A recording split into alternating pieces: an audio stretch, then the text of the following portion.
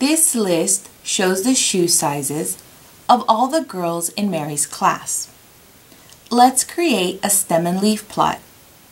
The stem represents the place values preceding the last digits, or when we have fractions, the stem is the whole number and the fraction is the leaf. This is our key. This means 1 is the stem and the fraction 1/2 is the leaf. Let's look back at our list. The smallest value is 6 and the highest value is 10. Let's write our stems from 6 to 10 without skipping any values, any whole numbers. 6, 7, 8, 9, 10. Now let's complete our stem and leaf plot. 6 is our stem, the leaf is 0 because it was a whole shoe size and didn't have a fraction. Our next stem is 7. It doesn't have a fraction, the leaf is 0. We have another 7.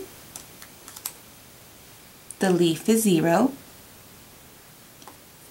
We have 8 as our stem. The leaf is 0. We have another 8 as a stem. The leaf is 0. This one is 8 1/2. 8 is our stem. 1/2 is our leaf.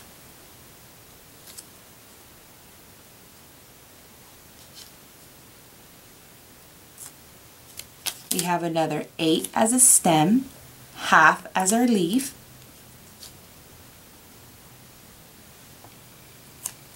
Eight as a stem, 1/2 as a leaf. We have 7 as a stem, 1/2 as a leaf. Another 7 as a stem and 1/2 as a leaf. Another 6 as a stem and 1/2 as a leaf. 10 as a stem, 0 as a leaf. For stem 9, we don't put a 0 for the leaf because that would mean one of the girls has a shoe size of 9, and in our original list one of the girls did not have a size 9 or size 9 1/2 shoe size.